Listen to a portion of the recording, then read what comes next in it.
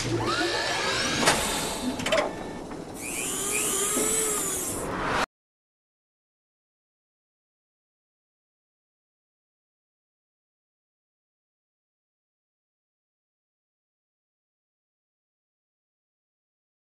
got the whole back on now, so it's completely on to the frame of the bike, but now it's the battery. Now the battery doesn't fit in this regular tray that we have, so we made this right here to go like that and make it so the battery isn't hitting the frame, because you don't want to have the battery be sitting on this ledge right here.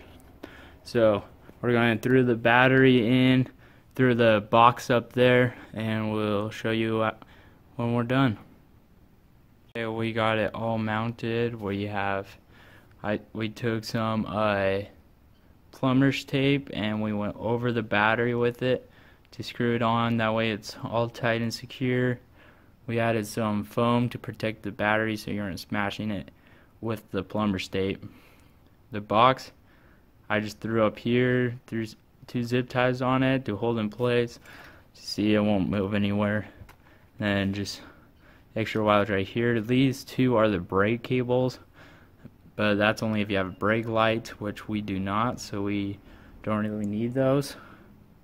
And the battery itself has a different cord for the charging port, so we drilled out the old port and we hot glued the plug in there like that. So when you open this up, the new charging port's just right in there. And so we'll finish throwing on all the skins, and then we will show you the bike again. Okay, we finally have it all back together, and there you go. We test the speed on it. The speed's about 23 miles per hour.